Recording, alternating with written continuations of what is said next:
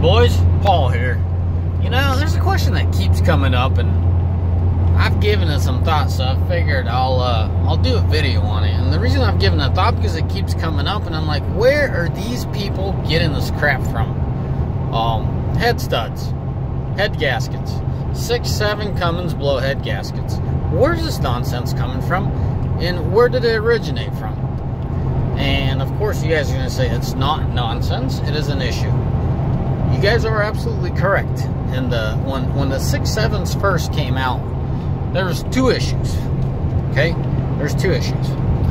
The way the heads were milled. Now, guys, hold your horses. This is the only thing that I could come up with as far as possibility that was a problem on the head itself. And I'm coming from a trusted source that goes through Cummins all the time, and this is the only thing that I could come up with as a physical issue. Because the second problem, which did 90% of the blown head gaskets, well, why don't I talk about that, and then we'll revert it here. Most commonly, reason a head gasket was blown on a 6-7 because it was tuned wrong. Guys would go in and delete stuff, and it was just tuned wrong. You know, they wouldn't compensate for the regens and whatnot. So I'm not gonna get into that technical aspect of it. But simple, when the truck thinking it's doing a regen, you need to adapt to that. Those tuners need to do it. So in that moment, when the truck's quote unquote doing a regen, because guys, keep in mind, when these tunes are written, they can't just absolutely go shut everything down. They cannot. So certain things are changed. Certain things are changed so they don't trigger check engine lights, and they just work with what they have. Now, quote unquote, a regen happens. The engine does a regen at a certain point, even though it's deleted. Don't blow up the comment section. Do some research. Well, actually, no, better yet, let's see what you guys are thinking. Go ahead, blow up the comment section.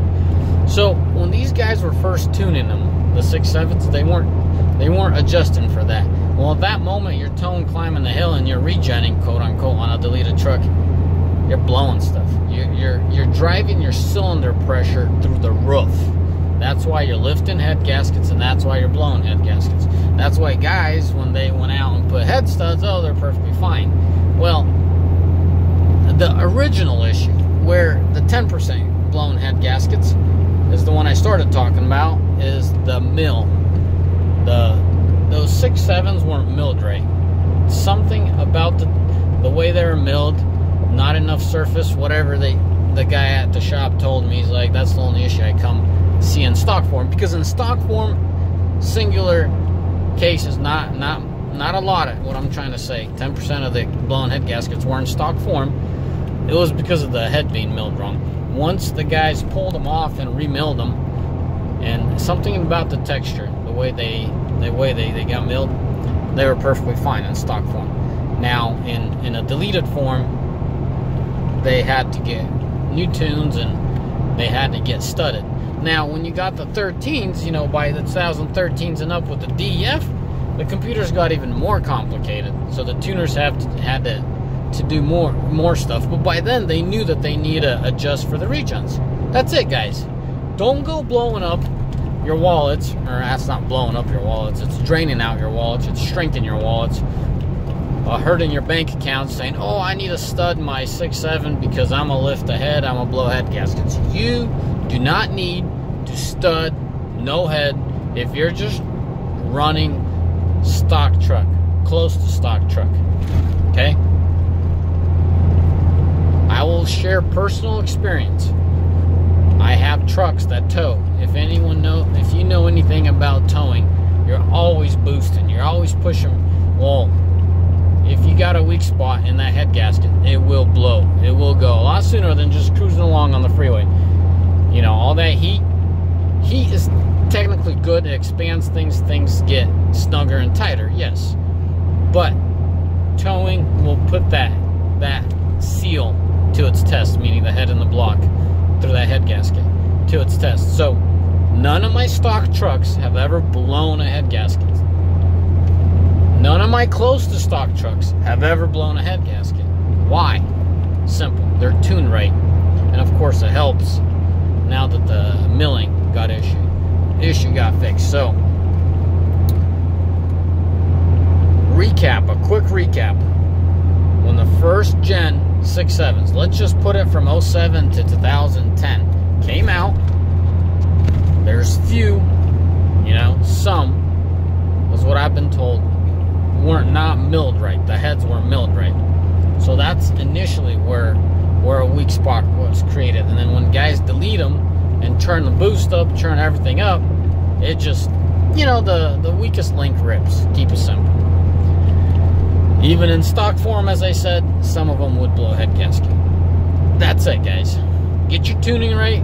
Don't waste your time on studs, or your money on studs. The only time I would advise one to get studs, which you're going to say, well, what if I have a 09, or let's just say 07 through 10. I think it was 07 through 12, actually, that was the issue, and then it was resolved. But anyways, what if I have that quote-unquote first-gen 6.7s? What do I do? Buddy, you're out of luck.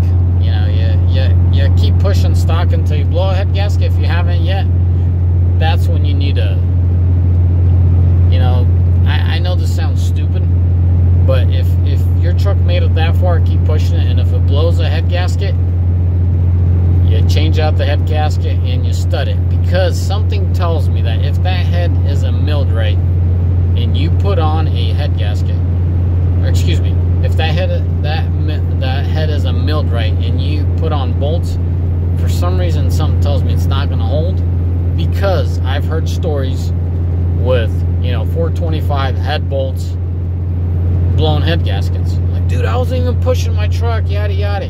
How the heck are you not blowing head gaskets, you know? That's the reason I have 625s. I'm not going to say his name. I respect the guy, but he was head over heels about studying your 6.7s.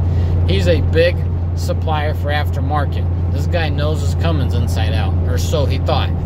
You know, he's like, Paul, you're going to blow a head gasket. Paul, you're going to blow a head gasket. And he almost annoyed me. So I said, well, I just did a job for you. What do you owe me? So he owed me an X amount of money. I'm like, well, give me some 625s. He's like, okay, I could do that for you. He's like, at my cost, we would be even. I'm like, well, then do that. So he convinced me to put in 625s. This truck is the only truck that has 625 head studs, bolts, whatever. Did it need it? Absolutely not. I got, you know, trucks that work a lot harder than this truck with everything stock on it, and they're not blowing everything. I mean, stock as far as the truck goes, but it's, you know, it's a tow rig. You got to realize that a guy going on there, let's just say a stock guy, a stock 6.7 and a 30 horsepower tuned truck like this, fine-tuned, this 30 horse, if it doesn't hook up to a gooseneck very often, it is going to see a lot less stress on that head gasket than the stock one would that's towing day in and day out. They're not that far difference in performance. When you, like, for you drag racing fellas, if you drag race one of these fine-tuned, quote-unquote, versus a stock one, you're not going to pull on them very far. This truck is not churned up. It's a torque monster. It will pull, it will do whatever, because of its fine-tuning and other things done that just can't publicly talk about. But put one and one together, you'll figure it out. Keep it simple. Let them breathe, boys. Let them breathe. That's all that I'm going to say. You know, it's fine. There's nothing wrong with just running stock. At what point would I recommend studying a truck? I would say 100 horse. You know, once you start climbing in that 80, 90, buy 100, stud your truck. You know, if you're running 100 horse tune and you got to have these 100 horse, by all means, go for it. You know? So, you know, there you have it. 07s to 12s, guys, you're gambling, you know? And I supported my facts why I say if you haven't blown a head gasket, keep trucking. And then once you blow one, that's when you'll real mill your head and put studs in there. And the reason for that is because guys with studs have still blown head gaskets. Could have been bad tuning, meaning, you know, the tuning still wasn't fixed, even though it's studs. It could be a lot of things, but you do your own research and you do your own one-on-one. That's what I would have done. V12s and up, you know, if you're pushing any tune under 80 horse, I wouldn't stud it. Most importantly, what I got to tell you guys, warm your trucks up before you tow. Warm your trucks up before you go drag race. I don't know what you guys are doing with your trucks, but very important, especially when you're towing. Warm up because you need that heat. Stuff expands. That head gasket needs to get, you know, sandwiched even harder upon heat. You know, you got, I mean, we're talking about thousands and thousands of thousands. I'm, you know, not being sarcastic, but extreme case here. I mean, those metals expand and contrast. So on a cold engine, you hook up and go, build 36 psi up a hill. Buddy, use your brain. The problem isn't the head gasket. The problem is you, the operator. So anyways, that's it. As much as I wanted to keep this video short, I'm just trying to hit you guys with information. I am noticing your guys' support. You guys are crazy, but in a good way. Like good crazy. Like you guys are very supportive, and I'm doing whatever I can to throw that info out there for you guys to help any way I can. You know, you guys are helping me grow in my channel. This is entertainment for me and for you guys, and knowledge, man. The more you know, the stronger you are, the wiser, whatever you want to say. You know, knowledge is power, is what it comes down to. So the more you know about your truck, the more comfortable you all driving it, you know. When I bought this truck, I was freaking out, you know. I'm like, push button, start. How long is this thing gonna last, you know? And I start thinking, I'm like, well, the mechanism key has an electric part on the end of it too. It's not like it's all metal on metal action and shorts out your starter, all of a sudden your truck fires up. You know, there's electronics in there, so I gave the benefit of the doubt that it'll last 100,000. I'll be switching out that switch. Well, it's 137. I'm still haven't switched, you know, haven't had any issues. Knock on wood. This is wood. And hopefully I won't have any issues. But, you know, the more I understood this truck, the more I feel comfortable, the more I could say I'll go to New York anytime, any day with this truck. Why? Because I trust it. A, and B, I understand the way it works. So if something to go haywire, I would have a pretty good idea. Unlike a guy that just jumped in a truck like this and been like, yeah, I wonder what that was all about, you know?